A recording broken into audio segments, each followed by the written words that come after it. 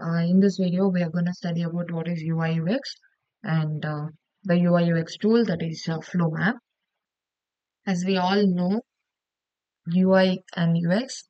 UI is the user interface, UX is the user experience.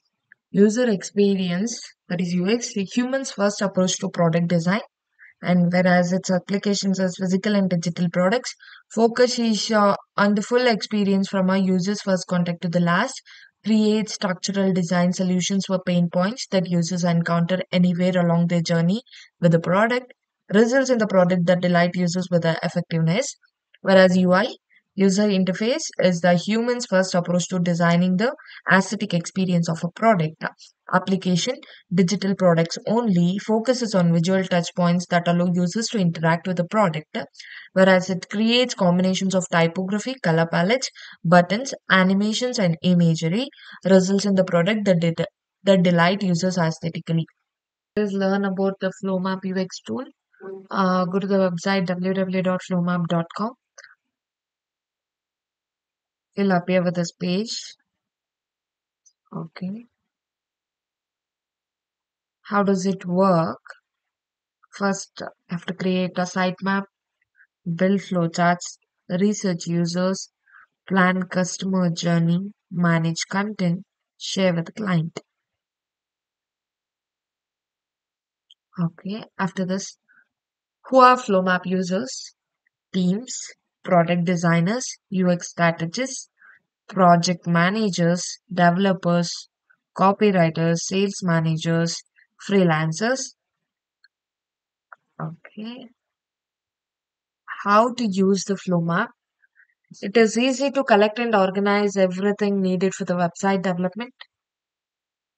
UX and development, helicopter view on the product to get the top-down level approach to each project, planning to build out the site structure and flows based on the UX analysis, teamwork, the collaborative tool for whole digital team, organize everything, create, store, manage, share, invite, export and discuss, plan content to flesh out the part of the information architecture. Content is the king. Communicate with the client to speed up the development process and secure the different approval stages, increase sales to increase sales conversion and bring interest to business proposal, work offline, discuss and restructure it on our wall, moving the final result to FlowMap again. Okay, let's start how to use a FlowMap. We're now in the workspace. You can save your projects here. You can even create your project. We can share the project, edit the project, even duplicate the project, and can also delete the project. And of course, we can add labels to the project. And the project we have for two different parts, that is the sitemap and the user flow. To create a sitemap, I can start from the blank or can also use the templates. Likewise, in the user flow, to create the user flow, you should start it from the blank or can also even use templates here. And let's introduce a sitemap first. In this sitemap, you can see a lot many page cards and this is the main page. These are the child pages. You can even create a child page, can duplicate this page, and can even add a sibling page. And you can also add label to it, like new. I can add label to the page. I can also give color. Then here you have the option for the option to search pages.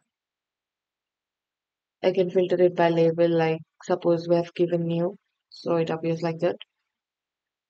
And you can hide the covers as sitemap only refers to the structure. The information need not to be displayed.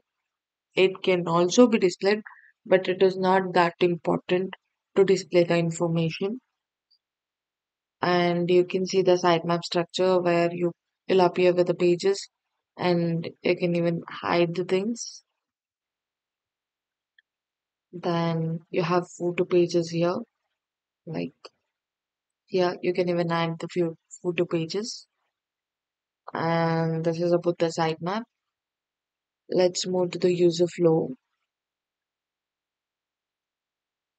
User flow is the same as the sitemap, but it shows the flow of the project. Like, okay, let us take there's a user who wants to upload a profile picture and has two options, like to add a picture from the gallery, select picture, upload it. If there's an error, the thing doesn't get success. If you upload the picture, then the image is previewed and confirmed and the profile picture is added. Whereas you have another option to take a picture from the camera app, then you can upload it for the profile picture, profile page. You have options to put on commands, like you can add the commands over here. You can even hide the background grid. You can even add colors to the background like this. After this, you can even share the sitemap and the user flow with your client or the customer and can download it, like can generate or preview in the form of PDF or image. This is all about FlowMap.